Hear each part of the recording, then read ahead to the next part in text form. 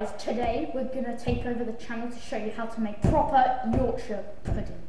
We're the Yorkshire Pudding Police, and here's how to make proper Yorkshire puddings. I'm going to use some magic to make the ingredients appear. Wow, can I make them appear with my magic snap? Let me show you how it's done. Here's what you need. 140 grams of flour, 4 medium eggs or 3 large eggs. And finally, 200 millilitres of milk. Now we put the flour into a bowl. That was strange. Put the flour in the bowl. Crack 4 eggs in a bowl. Oh, with a chainsaw? No, Archie, break them with one hand. Oh, easy peasy. Now add the milk.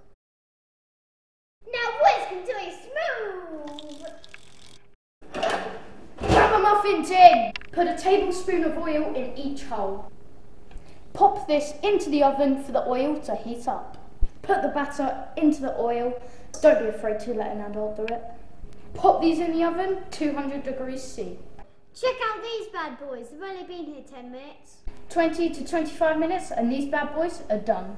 Check out these bad boys, Gordon Ramsay.